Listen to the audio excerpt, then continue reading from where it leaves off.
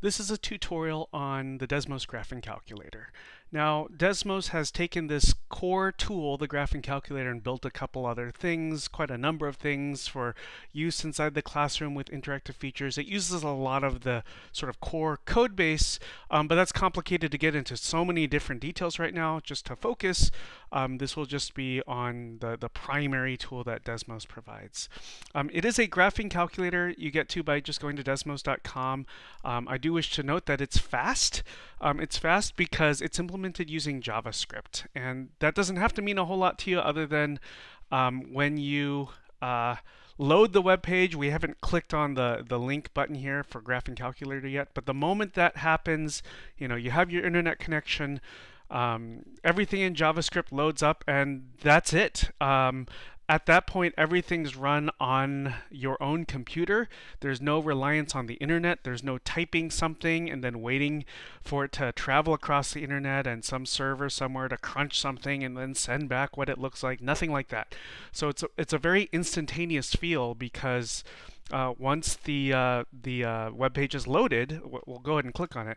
Yeah, once this is loaded, like here, this is the view.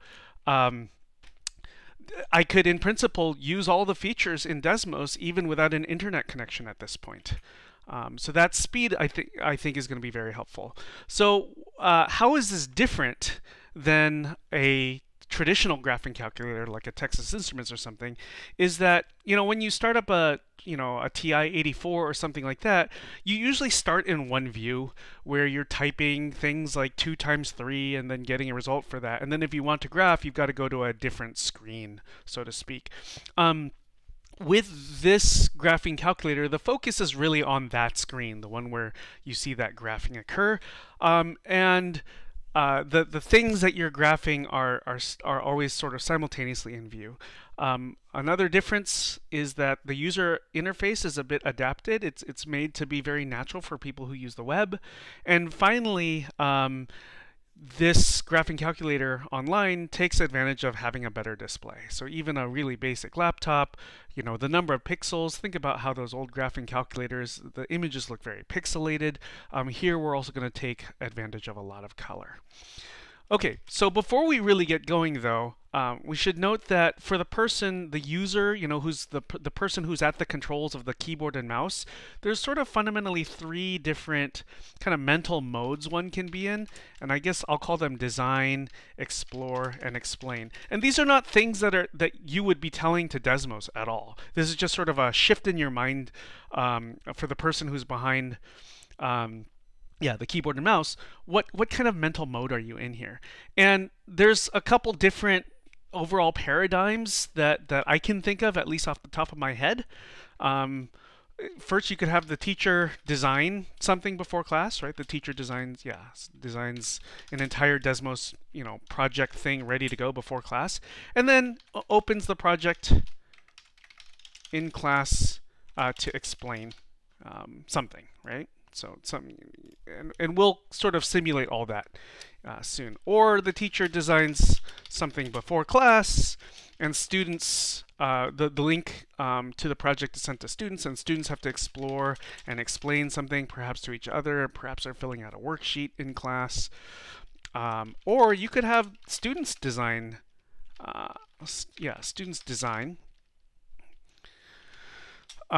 probably with some level of detailed instruction. They're probably not using every single feature, right? Maybe this is done for the purpose of exploration. Maybe something else. Maybe they're really just showcasing something, perhaps instead, or for drawing. And we'll kind of get into that a little bit.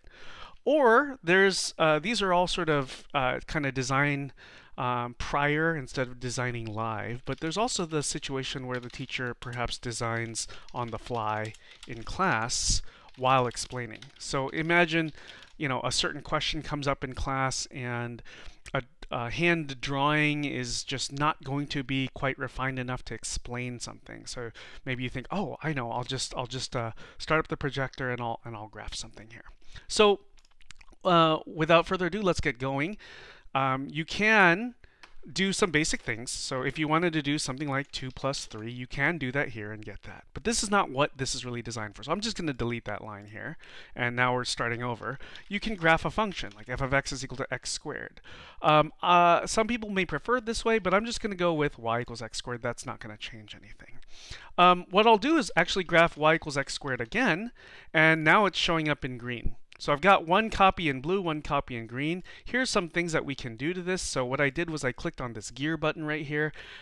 In this settings like mode, we can now click on the color label here and say, oh, how about that first parabola I want in black? And maybe I want that in a dotted style. Okay. The second parabola, yeah, let's just leave that in green. Okay. And so you can now sort of see both the dotted parabola in black and then this green one. And what we can do is, now that we're out of the settings area, you can take either of these and click them on or off. I mean, we could have done that before changing the design. In fact, if I go back and make this now, say blue and solid, I make this one red and solid, then it kind of has a purple hue right now. If I turn off the red altogether, you see the blue. If I turn the red back on, turn the blue off, it gets a little redder. This one's a little more subtle. Okay, so what might we do with this second copy here? Well, we might change this to say y equals x plus h quantity squared. Now, as soon as you use pretty much any letter that's not x or y, it's going to ask if, hey, would you like to create a slider? So this, this h is going to be a parameter that we can control here. By default, these always seem to be set to be 1 with values between -10 and 10. Now, I think it makes more sense for the purposes of this to say that the value of that should be between, should start at 0. So at this point, if we move the slider to the right, I think students may believe, if you were to do this in class at this point, that the parabola that's in red is going to shift to the right. Yeah, but then there's this thing that happens.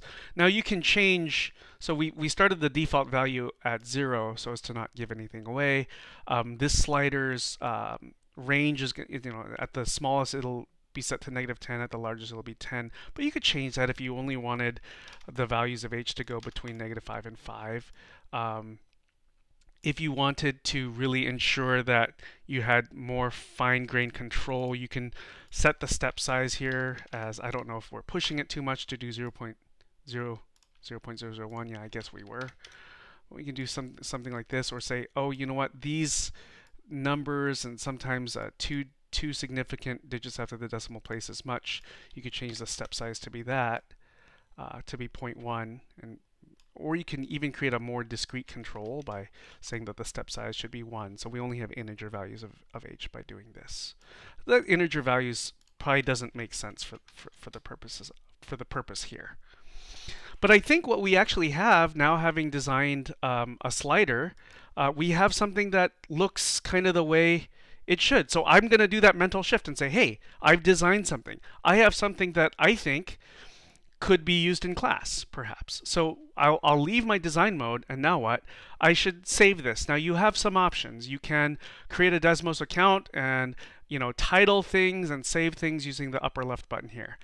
That's fine. I think if you have a lot of things, it's helpful to do that. But I think the quick thing to do right now is click this button, share a graph, and then we'll create Desmos created this link here, and I'll just copy that link. Now, what can you do with that link? You could, put it in your learning management system for students to access. You could just link to it in your teaching slides or something like that. The thing with this link is it is permanently tied to this information that's right here. So if I open a new tab, and I could do this in a new browser, I could do this on a different computer, I could do this on a different day, I go to this tab and it's going to look precisely like what's here. Now on the new tab, so the second tab, let's say, is I'm trying to simulate now, say, being in the classroom. I go ahead and make some changes, and that's not going to affect what happens back here. And if all I do is reload, now it's going to say, oh, the changes you made will not may not be saved. This is not at all connected to the project that's in this other tab. This is just trying to say, hey, if you did a significant amount of work here, you're going to lose it, right? So we'll just reload this tab. It makes sense from a security standpoint that by publicizing this link, you don't want somebody else mucking up your project, right? So we just, I'm going to repaste in that same link that's in my clipboard, and it starts off back here. So even if we set this slider to 5, let's say I open a new tab, open up here, this will look the same. For that matter, if I go back to the original tab and I change a slider here, that's still not connected to that link. So I'll set in the original tab where we were designing everything, maybe I'll change H to -5.